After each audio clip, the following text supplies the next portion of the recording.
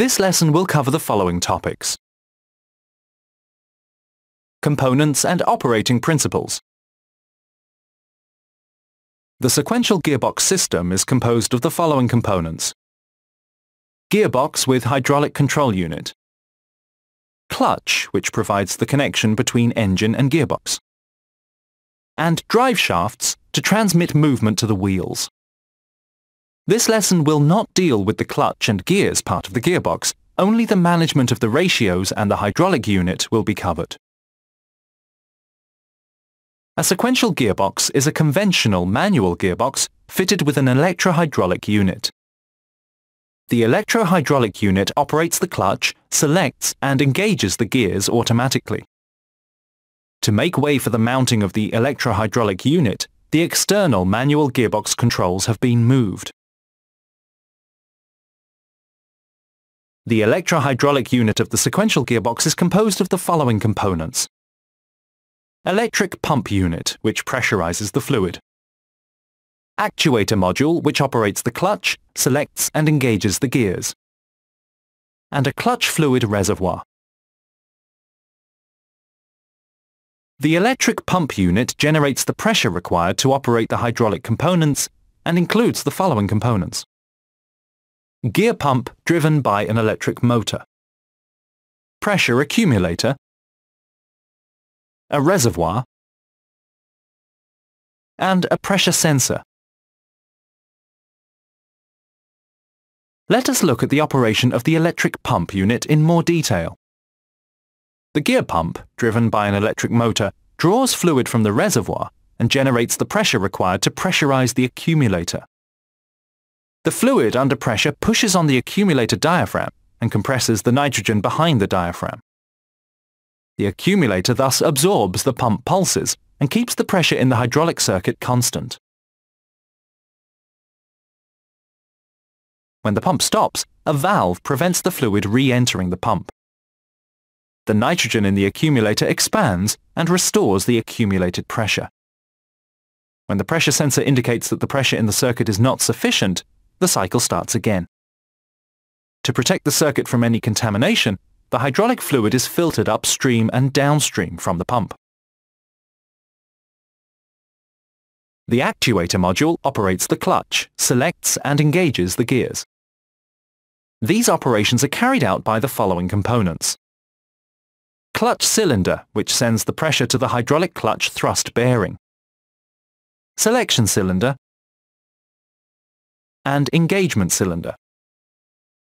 The cylinders are supplied by dedicated solenoid valves for each function. A sensor, mounted on the end of each cylinder, informs the sequential gearbox computer of its respective position. Now let us look at how the various selection and engagement solenoid valves and cylinders are controlled. The selection cylinder moves the selector shaft longitudinally to the required position. The engagement cylinder moves vertically to engage one of the two gears on the selection line. The default selection line includes the first and second gears and the neutral position. Then all that is required is to engage the gear. For first gear, only the first engagement solenoid valve is supplied to produce an upward movement. Conversely, second gear is obtained by supplying the other solenoid valve, which pushes the cylinder downwards. The neutral position is obtained by the simultaneous opening of both engagement solenoid valves. Selecting the other gears requires the selection cylinder to be supplied, then the engagement cylinder.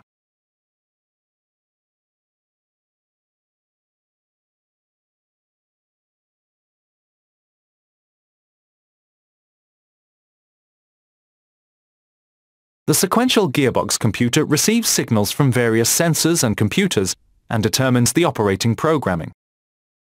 The computer manages the following functions: instrument panel display, engine torque management, and control of the various sequential gearbox actuators. Now let us look at the operation of the system during starting. After switching on the ignition, the driver presses the brake pedal. The brake pedal switch signal is transmitted to the sequential gearbox computer, which authorizes engine starting via the UCH. At the same time, the computer orders an automatic return to the neutral position if a gear is engaged. To get the vehicle to pull away, the driver must push the lever forwards to request the engagement of first gear. The gear lever switch transmits the signal to the computer. The computer then operates the clutch and engagement solenoid valves to engage first gear. When the brake pedal is released, and even before the driver presses the accelerator pedal, the computer authorizes the vehicle to move at idle speed. Next, let us see how reverse gear is selected. When the driver wants to select reverse gear, the gear lever switch transmits the signal to the computer. The computer checks that the vehicle's speed is 0. The computer then activates the clutch cylinder solenoid valve to uncouple the gearbox from the engine. Finally, the activation of the selection and engagement cylinder solenoid valves enables reverse gear to be selected. We will now do some exercises before we continue. Which signals are transmitted to the sequential gearbox computer via the multiplex network?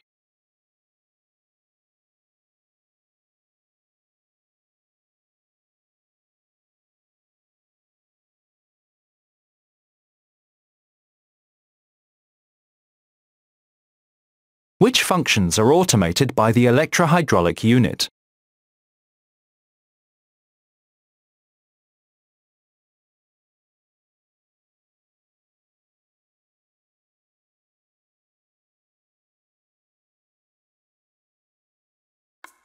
In this section, we covered the following points. The sequential gearbox system is composed of a clutch, gearbox, and drive shafts. A sequential gearbox is a conventional manual gearbox fitted with an electrohydraulic unit. The electrohydraulic unit includes an electric pump unit, actuator module, and clutch fluid reservoir. The electric pump unit generates the pressure required to operate the hydraulic components. The actuator module operates the clutch, selects and engages the gears. The selection cylinder selects a selector shaft, and the engagement cylinder engages one of the 2 gears on the selection line. The brake pedal switch signal is transmitted to the sequential gearbox computer, which authorizes engine starting. When the driver wants to select reverse gear, the computer checks that the vehicle's speed is 0.